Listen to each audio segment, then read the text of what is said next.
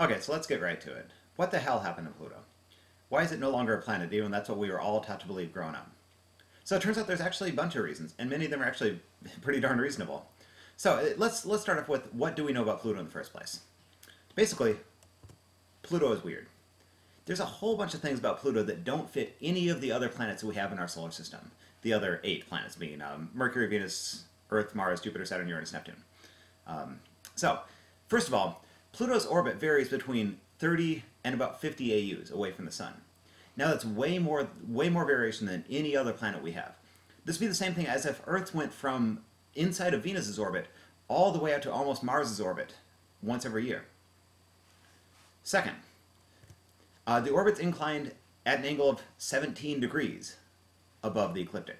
It goes way above the plane of the solar system, and then way below the plane of the solar system. Way above and way below. No other planets do that. This is the only one that's tilted like this. It's weird. Third, it spins on its side. Instead of spinning more or less upright or at a slight angle like Earth and Mars are, Pluto spins on its side. Now, honestly, this has precedent. Uranus does this as well, but the fact is, it's weird. Now, if we look at the mass of the planet, Pluto's mass is only 0.2% of the mass of the Earth. 1/1000th the mass of the Earth. And it's also less than 2% of the moon's mass even. So you could fit more than 50 moons into something the same mass as, you could fit more than 50 Plutos into something the same mass as our moon. Not only that, but Pluto is actually smaller than 7 other moons in the solar system. So not just our moon, but the moons of Jupiter, some of the moons of Saturn. It's tiny. You could actually fit, you could not even fit, if you tried to put the continent of Asia on the planet of Pluto.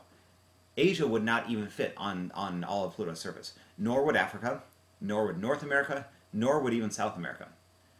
The surface area of Pluto is smaller than those 4 continents. Not combined, but simply just any of those 4 continents. So it's very small, much, much smaller than anything else that we currently call a planet. Pluto has a moon. Its moon is Charon. Charon is actually half the size of Pluto itself. Now, this would be the same thing as if Mars, which is about half the size of Earth, it'd be the same thing as Mars was orbiting the Earth, where our moon is today. We'd look up and we'd see a huge object up in the sky.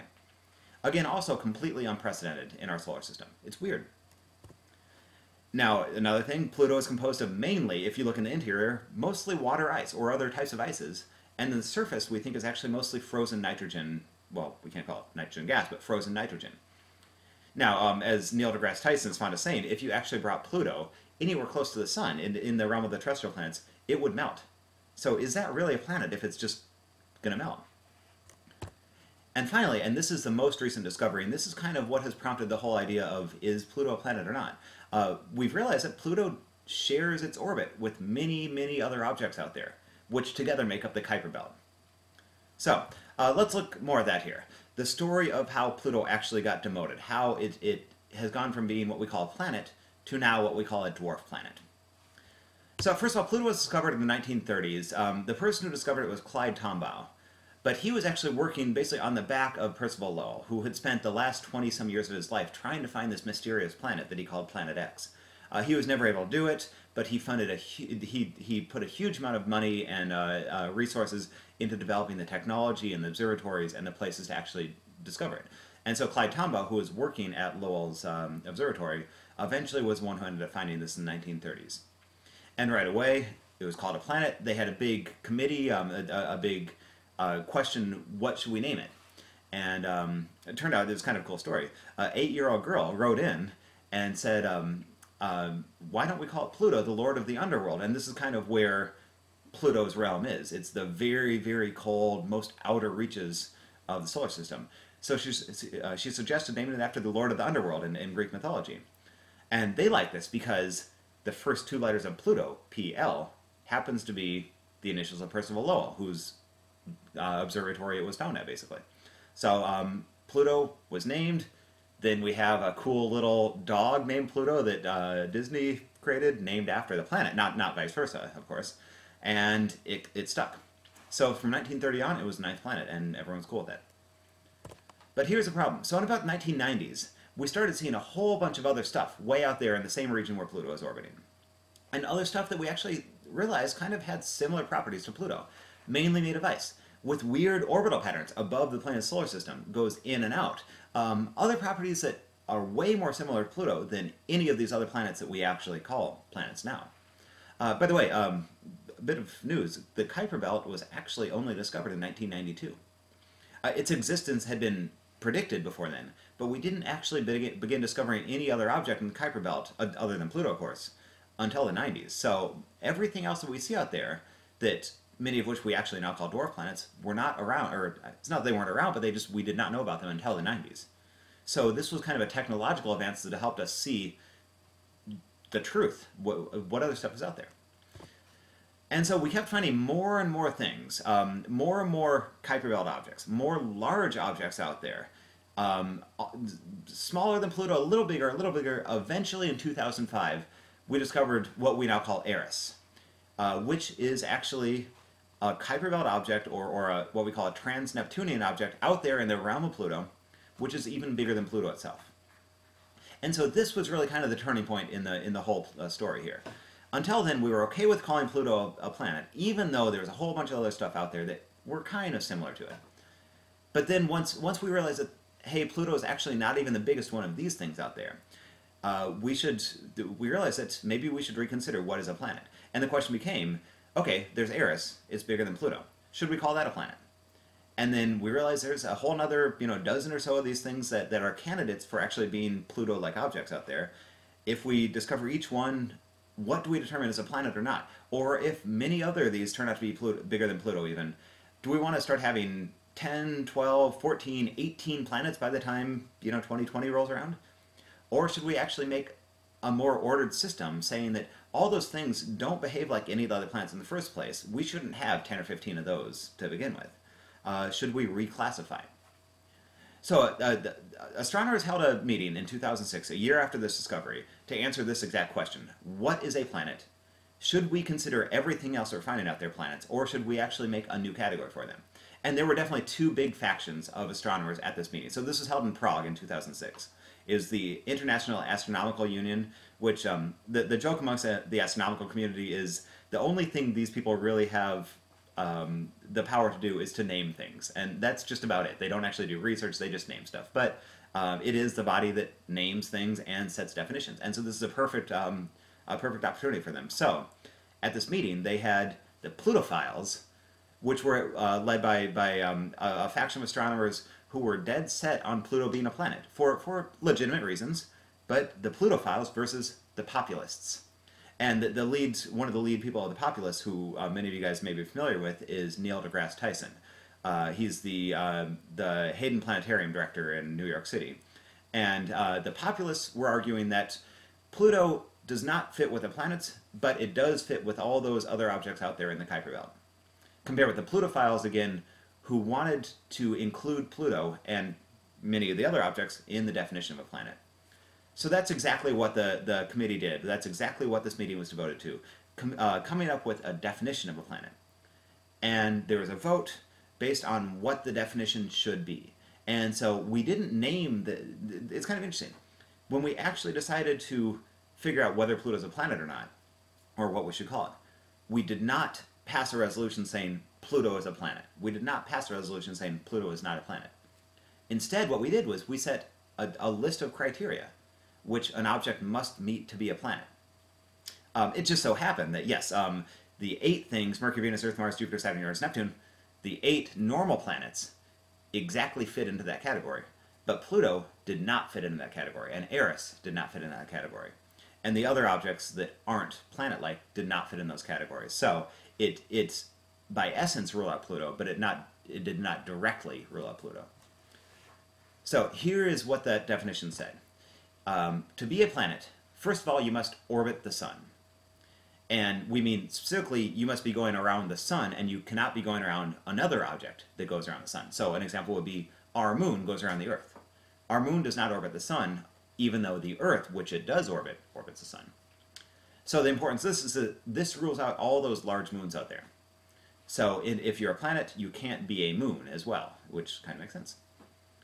Second thing, now this is important for another reason. So as something gets larger and larger, as it's if you start with a small rock and you start collecting more and more rocks, more and more stuff starts attaching to you. Eventually, you're going to go from being roughly kind of, oblong-shaped potato-shaped, football-shaped. When enough of that stuff collects on you, now all of a sudden you have this big gravitational field. And that gravitational field pulls everything into a nice, perfect sphere. It's kind of the same reason that if you look at on the space station when an astronaut pours out a carton of orange juice, that orange juice also forms a nice sphere. Now, the reasons are slightly different, of course, but the basic idea is, though, that a sphere is symmetrical and that it's as closely packed as it can possibly be. And when you get a massive enough body, that's exactly what gravity pulls that into. So most pictures of asteroids you'll see, or some comets, they tend to be much more oblong-shaped or potato-shaped or just irregular shaped in general. But every planet that we have, and actually Pluto included, is spherically shaped because its gravity forms it into a sphere. So the importance here, though, is that this is what rules out all those asteroids that orbit in the asteroid belt, and many of the comets, and these other smaller objects that they're simply, the gravitational pull is not strong enough to actually make them a nice sphere like all of our major planets are.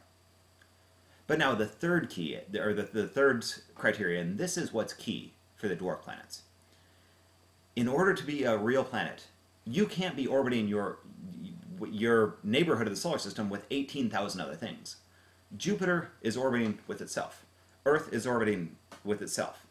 Now, if there was a large asteroid, for example, going around the asteroid belt, we don't really consider a planet because there are a huge number of other asteroids orbiting in that same region as it. And in fact, we'll get back to that.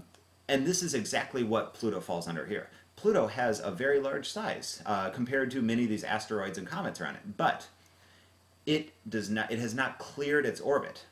It has not cleared the debris from its orbit and made it its own. And so it's tough to say there could be, where Pluto orbits, it's tough to say that, oh yeah, we can have 8 other planets all following that same orbit. It just doesn't really make sense. So we have, Uranus, Neptune, Pluto, and 18 other things all going together. That doesn't work like that. So then, what is a dwarf planet officially? A dwarf planet is any object which satisfies the first 2 criteria, but does not satisfy the third. In other words, a dwarf planet looks like a planet, it orbits the sun, but it doesn't have its own orbit. And as it turns out, almost all of these objects, which classify as a dwarf planet, they differ from the rest of the planets in many other criteria as well, in many other properties. Their mass, their size, their constitution, their orbit. But simply the one main difference between all of the dwarf planets and all of the major planets is that the dwarf planets do not have their own well-defined orbit, whereas all of the major planets have their own orbit. So there's actually kind of cool, you can look up on, just Google it, IAU resolution for Pluto. And so I have here the actual text of the resolution which set these criteria themselves. So check this out here. So again, this is from the IAU website. And resolution B5, the definition of a planet in the solar system. And this goes through exactly what we just said. A planet is a celestial body that orbits the sun, has a sufficient mass to make it circular, or round, and has cleared the neighborhood around its orbit. And then it goes on to say a dwarf planet is a celestial body that orbits the sun, has sufficient mass, is not a satellite, and has not cleared its neighborhood around its orbit. Now, I like this, though, because first of all, there's a footnote. In the footnote is where we actually declare what the planets are. So the footnote says the 8 planets are Mercury, Venus, Earth, Mars, Jupiter, Saturn, Uranus, Neptune. We don't see Pluto in that, but also this is not part of the official resolution. So I think it's kind of almost a tongue-in-cheek joke here. But the second thing I think is really cool about this, they passed resolution B5, and then the very next resolution B6. The IAU further resolves Pluto is a dwarf planet by the above definition and is recognized as the prototype of a new category of trans-Neptunian objects, or we also call them Plutonian objects. So, or Plutoids, I'm sorry. So Pluto is the prototype of a whole new class of objects. So it's kind of cool because it's the prototype of that, even though it's not quite a real planet.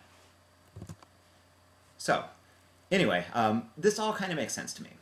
And you could probably guess from the whole tone of this which class I fall into, a Plutophile or a populist. But still, I mean, the reasoning here does seem to make scientific, logistical sense. And so the rest of the dwarf planets, the confirmed dwarf planets we have today, there are 5 of them. Now, by the way, the moon is shown in the upper left here. Our moon, or Luna, for, whatever. For comparison, for size, these other 5 things, Haumea, Makemake, Eris, Pluto, and Ceres, these are the 5 officially recognized dwarf planets, and we have a whole other list of a half dozen or a dozen or so candidates that are just waiting for more observational evidence to confirm that they are, in fact, dwarf planets. But you see here that Eris is certainly larger than Pluto. And all of these are much smaller than the moon, much, much smaller than any of the other planets, including Mercury and Mars and the smallest ones we have out there. So it's kind of a cool story, and, it's not just we didn't like Pluto or we didn't like the dog or whatever. There are good, legitimate reasons, the most important of which being that Pluto is not alone. Pluto seems way more like these other stuff than the actual planets themselves. So, I think it kind of makes sense. So, anyway, if you want some more info on this, first of all, read through the relevant section of the textbook assigned for this week. But also, there's a cool video of Neil deGrasse Tyson, who was, again, he's a Hayden Planetarium director, amazingly fascinating guy, hilarious to watch if you ever get to see him talk. He also hosts a number of Nova specials on PBS. But so there's the short 5-minute clip of him on Jon Stewart's Daily Show. But also, if you want some more info on it, he has a whole hour-long special on, it's a Nova special on PBS called The Pluto Files. And you can either obviously do a search for it or the link is here. So it's cool stuff, and yeah, I hope you find it fascinating too.